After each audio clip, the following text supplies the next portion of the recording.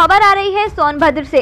जहां पर सोनभद्र के चुक्र में आज कई महीनों से रोडवेज के अधिकारियों की मांग पर प्रशासन व जिलाधिकारी के निर्देशन में बृहस्पतिवार को चुक्र चौराहे स्थित चुक्र रोडवेज स्थल पर अतिक्रमण को खाली करने पहुंचे सदर एसडीएम, कोतवाली पुलिस, नगर पंचायत चुक्र के अधिशासी अधिकारी, रोडवेज एआरएम सहित भारी संख्या में पुलिस फोर्स की मौजूदगी में दर्जनों अस्थायी दुकानों को जेसीबी के माध्यम से तोड़कर टीन शेड आदि को ट्रैक्टरों में लोड करवा लिया गया। इस दौरान रोडवेज स्थल पर हड़कम की स्थिति बनी रही। इस मौके पर रॉबर्ट्सगंज कोतवाली प्रभारी के साथ भारी संख्या में फोर्स मौजूद रही, जबकि नगर पंचायत चुर्क से सभी कर्मचारीगण भी मौके पर उपस्थित रहे।